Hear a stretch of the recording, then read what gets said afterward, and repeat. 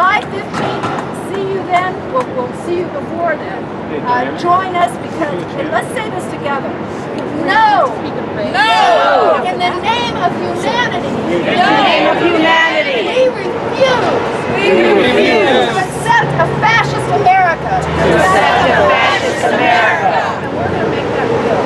And the people united will never be defeated. The people united will never be defeated. The people united will never be defeated. The people united will never be defeated. The people united will never be defeated. The people united will never be defeated. Ladies and gentlemen, non-binary members of our congregation today, I would like to thank everybody for coming out. I stand here today, a veteran of these United States Armed Forces and a proud 21st century patriot. I would like to take this opportunity to talk about this oppressive regime and the repressive regime that constitutes capitalism as a whole.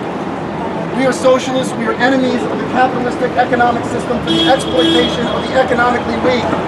With its unfair salaries, with its unseemly evaluation of a human being according to wealth and property instead of responsibility and performance.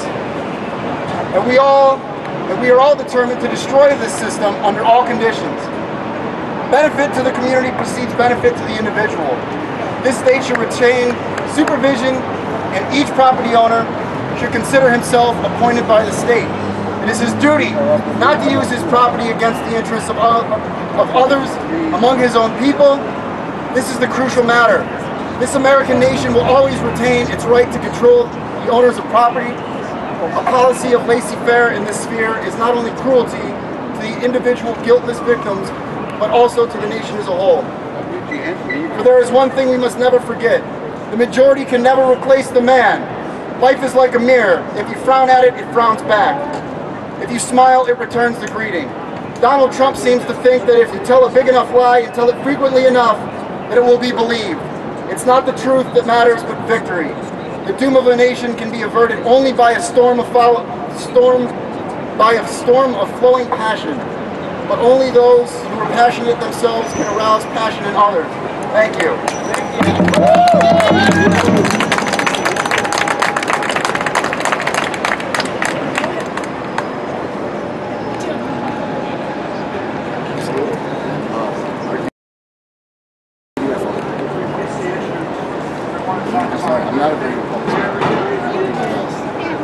One is the environment.